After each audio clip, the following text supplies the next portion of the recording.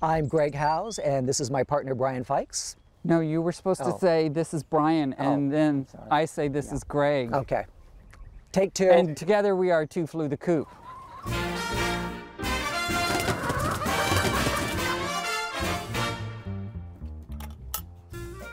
Come on, everybody. Come on. There's just something about chickens. It's a $1 million question.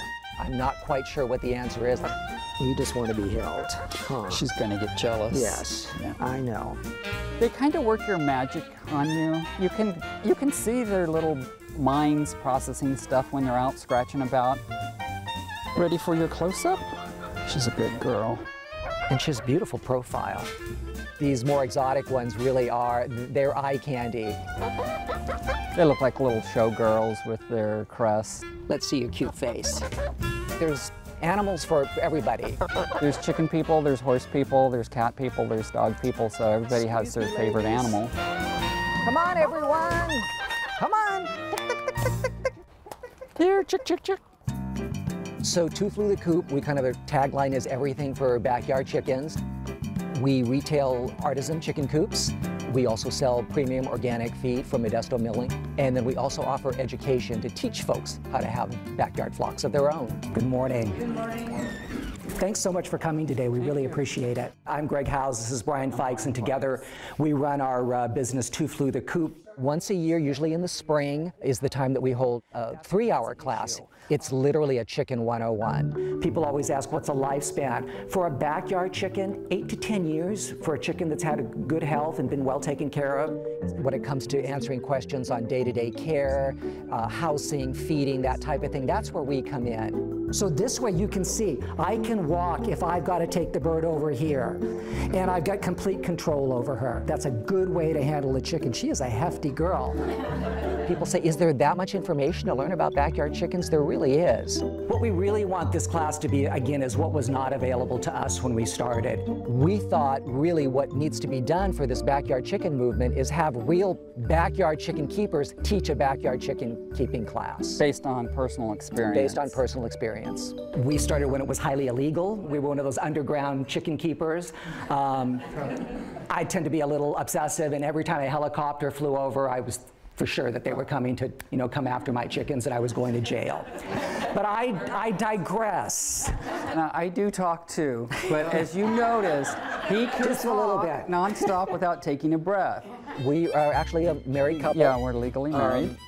Been together for 20 some odd years.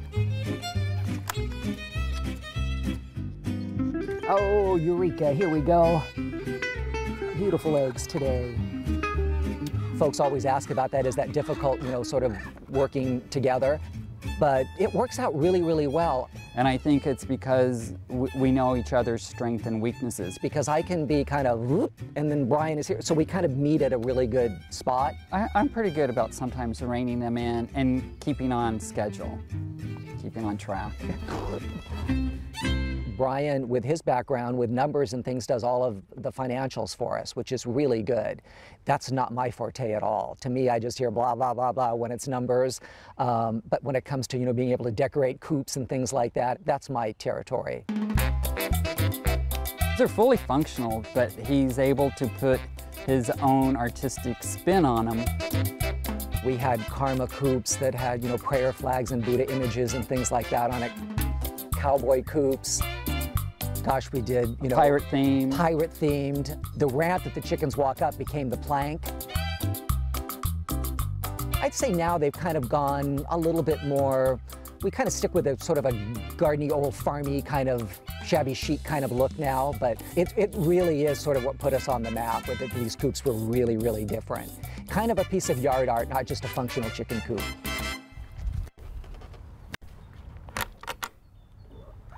Well, hello there, Cora. Egg making is going on, so we'll close this and let her go about her business. Give her some privacy. It's all about production. All right, continue on. Being that we operate from our home, people can come by at 8 or 9 o'clock at night if they need chicken food in a hurry.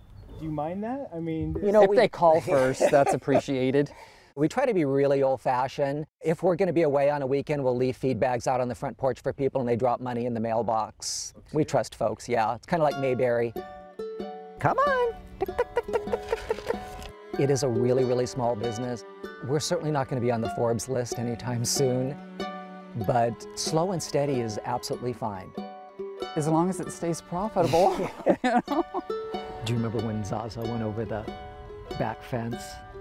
Our neighbors thought we were trying to break into their house, and the police were called.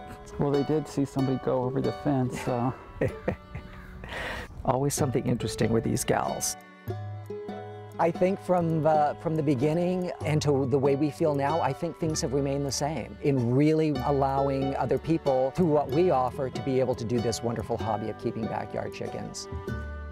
This is a very nice spot to be in the morning, enjoying backyard chicken lifestyle.